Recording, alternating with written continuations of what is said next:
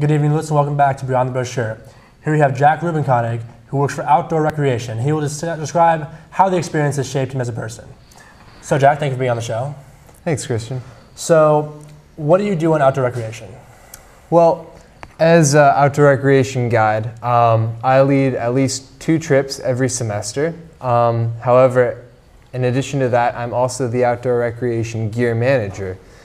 In that capacity, I'm in charge of our equipment and gear managing program. We, as a program, rent out gear to loots at heavily discounted rates and offer this service to staff as well as faculty. Okay, so you say you lead 2 trips. How many trips are there for outdoor recreation on a monthly to semesterly basis? Well, Outdoor Rec prides itself on being able to offer a trip every weekend. Now, in addition to that, we also lead some overnight trips. Most of our trips, though, are trips that are done on a daily basis. That is, we go out and go on day hikes or anywhere within 2 to 3 hours of PLU's campus. Okay, so I heard you guys went on a spring break trip to Utah or Arizona. Tell me about that. Yeah, that's correct. Outdoor Rec also leads a spring break trip every year, and this year we went to Utah as well as Arizona's Grand Canyon. In this trip, we went to the Canyonlands National Park as well as the Grand Canyon. And this trip was 8 days long and included driving in the PLU fleet vans all the way from PLU's campus down to Moab, Utah. So how was that drive? It was long and very extensive. It was great, though, to have several different drivers swapping out the driving duties. Okay, so how was the trip in general outside of spending at national parks? Like, did you camp? Did you stay in a hotel? Or? Oh, well, we're outdoor recreation, so we spent all of our time outdoors. The exception to that was the first night of our road trip where we were staying at a local Lutheran church. Okay, so you partner with trips that are close to where you go to kind of find a spot to stay if you can't have anything outdoors, or? Yeah, that's correct. Part of the Outdoor Rec motto is safety first, and it's a little dangerous for us to go on extended driving trips like the one from PLU to Utah. So we decided to stay overnight at a Lutheran church and then make the rest of the trip in the morning. Okay, so how was the camping portion of it, since it is outdoor recreation? How did people that don't normally go outdoors fare being outdoors?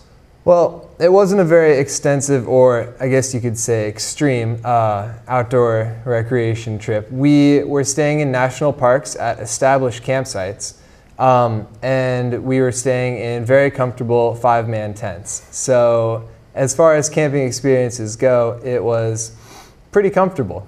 Okay, so back to the fact that you have weekend trips. What's kind of the process of going on one of these trips? So say I was interested in going outdoors for a weekend. How would I go about doing that? It's a great question. Outdoor Rec tables every week from Monday through Thursday in the UC from 5:30 to 6:30. You can see us out there wearing big goofy grins and next to our sign as you leave the Commons area. Okay, so when's your next trip? Personally, I'm guiding a trip May 11th, going kayaking from Point Defiance. However, the program's next trip is this upcoming weekend. Unfortunately, it's already been filled, but the weekend after that, we are going on a mystery trip. Oh, so do we get a little hint of what the mystery trip is, or? Unfortunately, no. That's why it's a mystery. However, we expect interest for this trip to be at an all-time high. It comes with an early morning start and plans to be a day full of excitement and adventure. Okay, okay. So have the opportunity to go on all these trips with outdoor recreation. What's the one thing you can take out of it that potentially gives you an experience that nobody else could have had being an outdoor rec guide? Well, a lot of students at PLU don't really realize that within 2 hours of campus, there are so many outdoor experiences to be had. As an outdoor rec guide, I've been blessed with the opportunity to see and experience all of the sites that Western Washington has to offer. So for me, the thing that I'll take away the most from the outdoor rec experience will be sharing my love of the outdoors with those who may not have known that we had such beautiful things really in our backyard. Okay, so your next trip that you're hosting is May 11th. The next trip for outdoor rec that's not full is April 10th. April 20th. 20th. Okay, gotta remember that next time. All right. So what grade are you in? I'm a graduating senior. Oh, so you're gonna be leaving outdoor recreation forever? Forever and ever. But okay. Hopefully I'd like to come back as an alumni. Oh, how's the process for that go? Well, our trips are open to not only students, but also staff, faculty, and alumni. Mm-hmm. So maybe every once in a while, I'll be able to come back and take part in a trip as, not as a leader, but as a trip member. Okay, so the $1 million question, how much does it cost usually? Since we're broke college kids and frankly we don't have money. Well, the great thing about outdoor rec is everything is done on a college student's budget. Now, we factor in driving you to the destination. We use the PLU fleet vans. We also feed you an outdoor rec lunch made by your guides. And we also take you out hiking and go through the whole outdoor experience. This all usually takes only $15 for us to put together for you.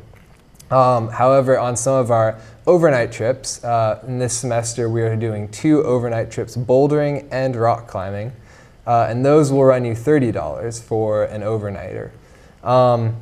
Unfortunately, kayaking, the trip that I'm doing in May, is going to be a little more expensive. It's going to cost you $20 to go kayaking with me.